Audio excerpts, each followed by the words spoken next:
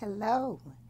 Today we are going to discuss giving an intramuscular injection, also known as an IM injection.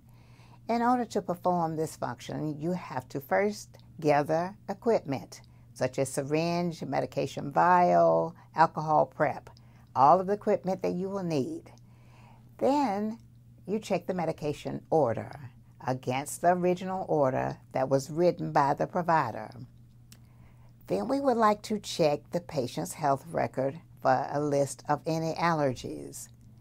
There is a medication administration record that we will check, read it, compare it to the physician's order, and compare it with the medication label, either on the vial or the ampule.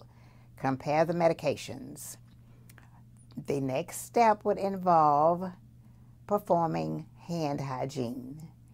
This is an important step, always. Once your hands are prepared, identify your patient. You want to do that by first checking the name on the patient's ID band. Secondly, you will ask the patient to state his name and make sure that his name corresponds with the name on the ID band. Position the patient in the best method for this administration. Draw up the medication from the ampule or the vial. Don gloves. Clean the site that you have chosen for administration. Clean it with alcohol and allow just a few seconds for that to dry. Remove the syringe cap.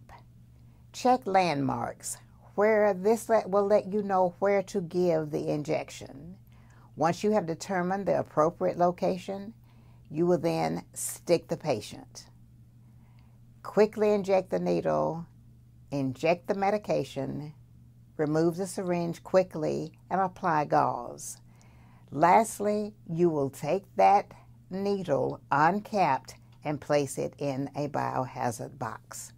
That ends what it takes to give an intramuscular injection. Thank you.